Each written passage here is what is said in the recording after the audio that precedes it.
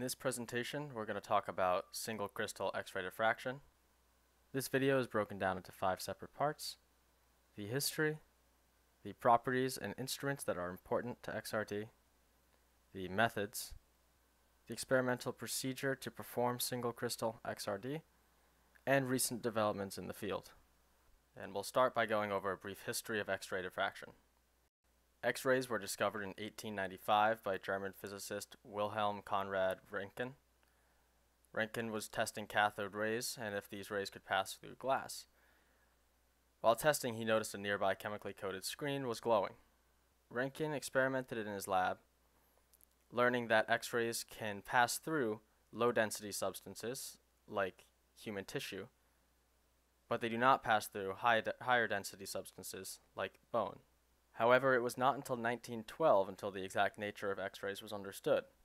In 1912, X-ray diffraction was discovered by Max von Laue. He found that the crystalline substances act as a diffraction grating in 3 dimensions for X-rays, with wavelengths comparable to the spacing of the crystallographic planes in the lattice. He did the first diffraction experiment on copper sulfate. Now let's briefly go over X-rays and how they are produced. X-rays are electromagnetic waves, just like normal visible light rays, but at wavelengths around 1,000 times shorter. And they can be produced through a variety of means, but the most common of which for our application is the cathode ray tube. A vacuum tube uses a high voltage across a cathode and an anode.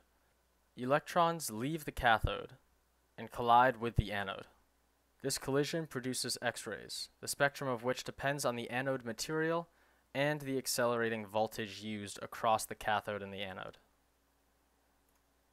Now let's talk about how X-rays are actually detected. Photographic film served as the detector in earlier methods. The positions of the diffraction points or the lines correspond to individual Bragg angles, but nowadays, usually a radiation counter is used as a detector. A scintillation counter is a common radiation detector that works by using the excitation effect of incident radiation on a material in the scintillator, which produces a pulse of photons, which are then detected by a photodetector. The pulse of photons is converted into an electrical signal, which can be processed by a computer. Compared to film, a scintillation counter can measure diffraction intensities and Bragg angles much more accurately, and it is very convenient to use in combination with computers to analyze the data.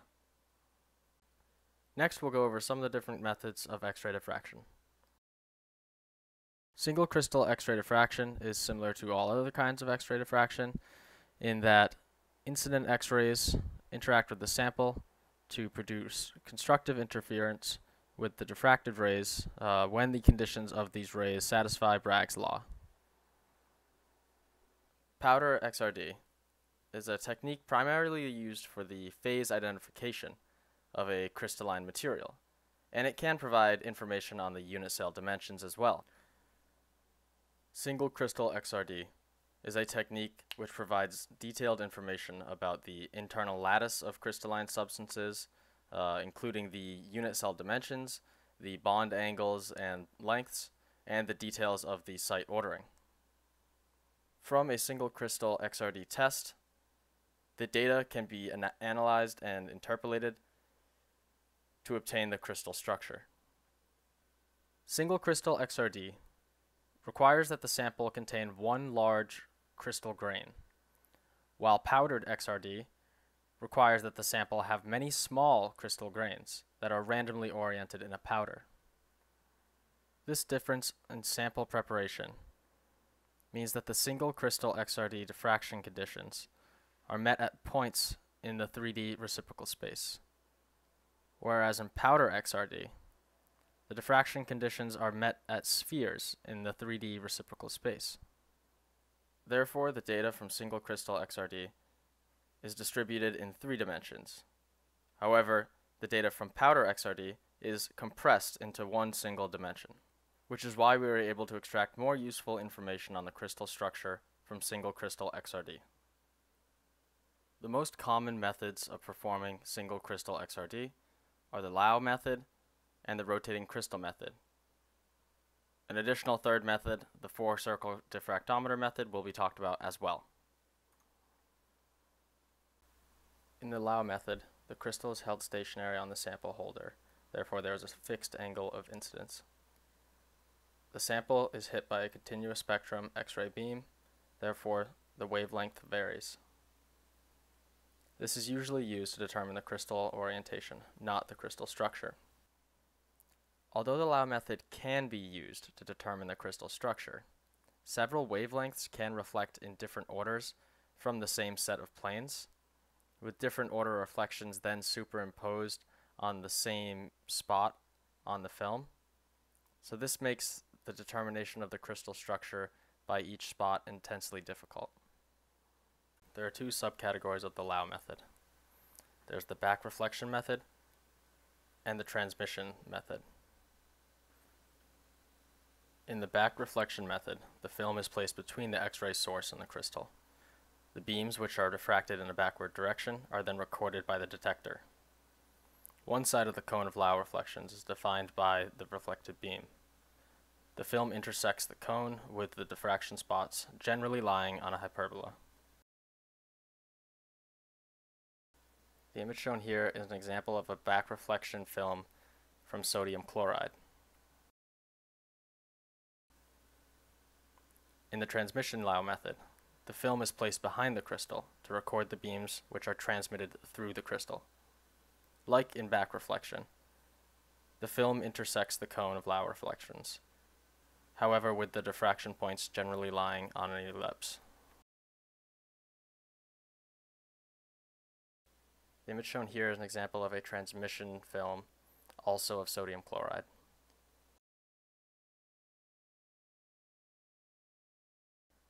In the rotating crystal method, the crystal is mounted to the sample holder and rotated normal to a monochromatic X-ray beam.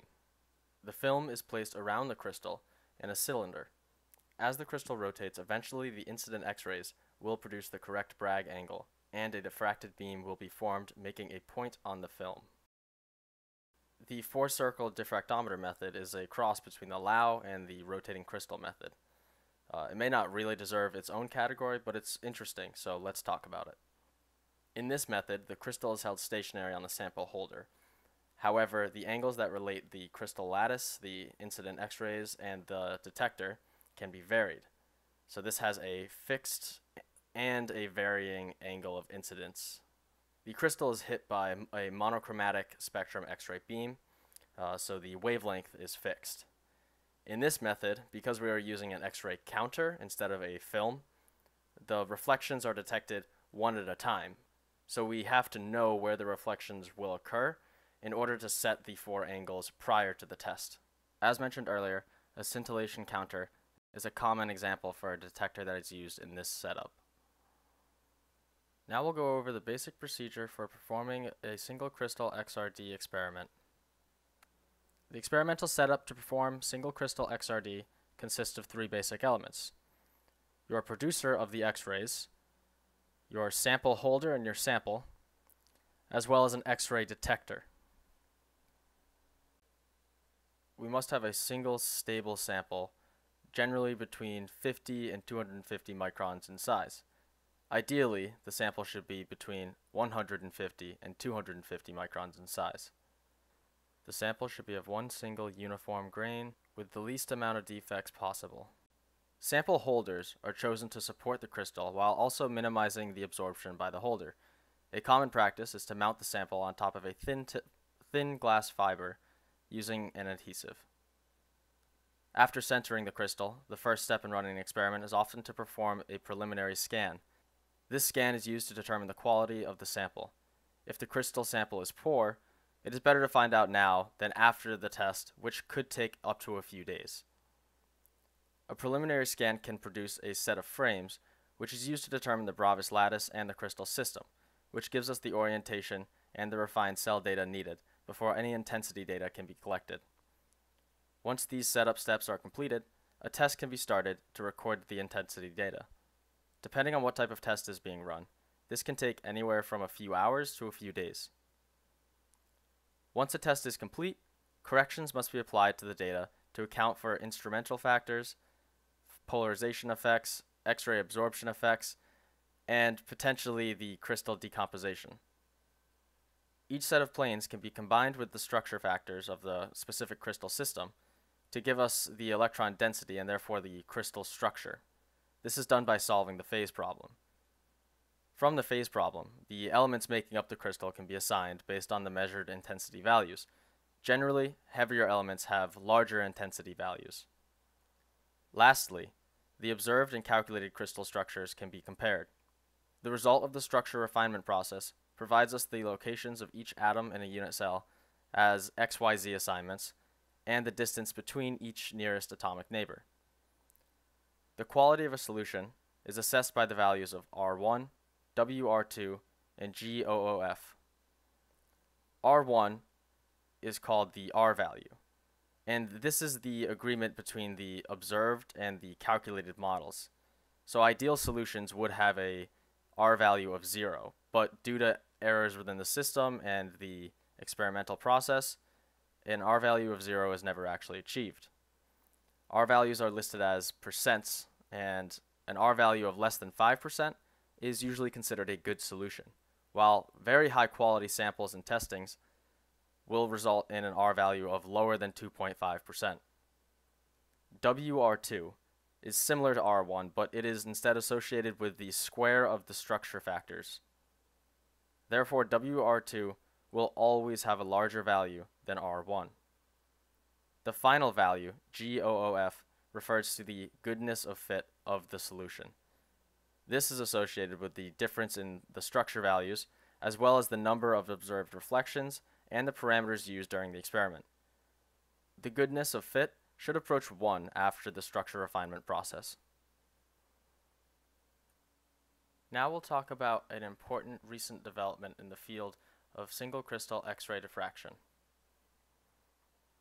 Traditional XRD is not a time-dependent process, meaning that in general, the structure of the crystal does not change over the course of the test.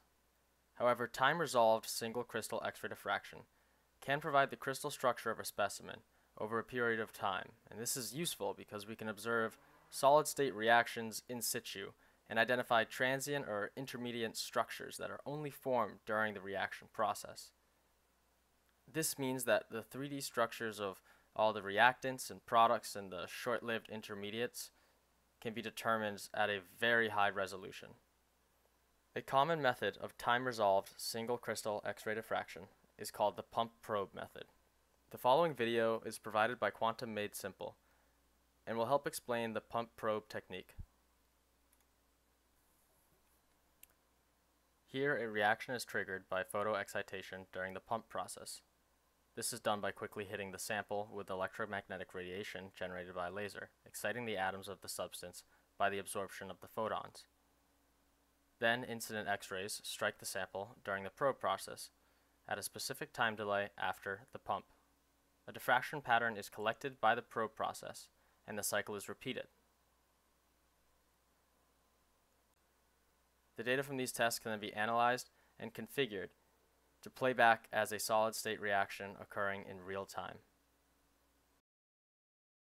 One application of the pump probe method is in solid-state photochemical reactions. A regular repeating cycle is set up during which the crystal is excited by a short light pulse and is then allowed to return to the ground state during a decay period before the next pulse. A measurement is synchronized to the pump pulse such that the data is collected after a fixed time delay. The short pump pulse generates a small excited state population, and the following probe measures the population over a short time period, in line with the target time resolution. Repeating this cycle with varying time delays allows a wide range of light-activated solid-state reactions to be observed and characterized that would not be accessible without this technology, as in the example of the isomer shown on the right-hand side of this slide. Time-resolved single crystal X-ray diffraction has many applications in not only the field of material science, but also in electrical, biomedical, chemical, and many other disciplines. Additionally, other technologies are directly impacting the field of XRD as the instruments we use today are constantly being improved. Time-resolved single crystal XRD is only possible due to recent developments in X-ray sources and the detectors.